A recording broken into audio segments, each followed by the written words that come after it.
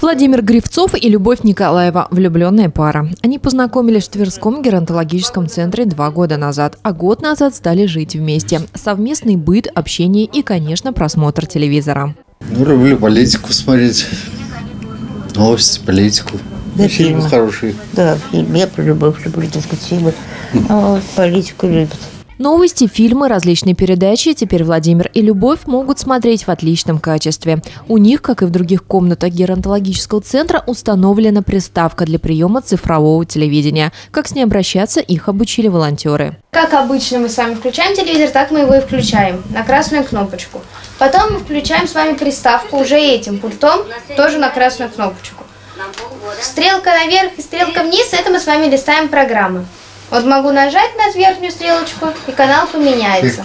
Вот так просто можно изменить свой досуг. Наш регион стал полностью цифровым, самым первым в России. С хорошей новостью к проживающим в геронтологическом центре приехал губернатор Игорь Руденя. Глава региона лично убедился, как работают приставки применительно к старым телевизорам. А потом за чашкой чая пообщался с пожилыми людьми. Но для нас что очень важно, что теперь у нас вся территория Тверского региона полностью покрыта федеральным телевидением. И мы можем в любой точке Тверской области сегодня смотреть именно цифровое телевидение, это уже другое качество просто. Решение, которое принял наш президент, правительство Российской Федерации, нам с вами, мы считаем, повезло, потому что мы первый пилотный регион. И, в общем, теперь имеем возможность в цифровом качестве смотреть все телевидение.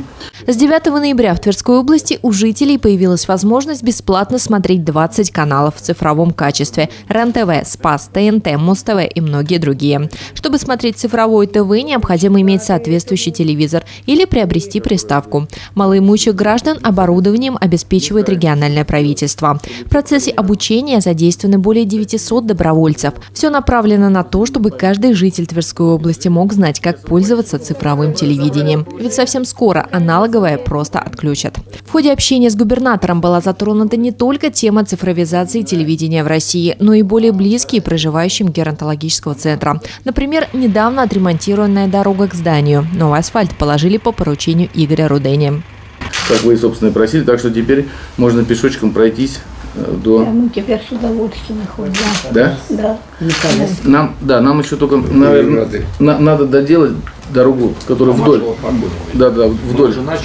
Старецкого шоссе. Мы, я думаю, в план следующего года. За чаем поговорили не только о насущных вопросах. Игорь Руденя рассказал последние новости о предстоящем создании памятника в Ржевском районе, о переименовании Советской площади и улицы Володарского, о памятной дате, которую регион будет праздновать совсем скоро – 700-летие подвига небесного покровителя Твери, святого благоверного князя Михаила Тверского. Глава региона отметил, что очень важно чтить память выдающихся людей, сделавших особый вклад в развитие Верхневолжья, а также бережно хранить то, что нам оставили предшественники. Вот есть возможность поставить стелу города воинских слав, обязательно увековечить память, чтобы другие пришли, помнили, что было. Есть возможность сделать какой-то парк на каком-то месте, чтобы назвать, надо обязательно это сделать. Есть возможность сохранить какой-то памятник и, так сказать, его не тронуть, а привести в порядок. Это тоже очень важно, потому что у нас достаточно территорий. У нас есть вокруг поля, леса, мы можем там строить новые дома. А чтобы в центре, мы вот с Алексеем Валентиновичем говорим, по максимуму оставить нетронутым вот то, что до нас дошло, и то, что нам было передано.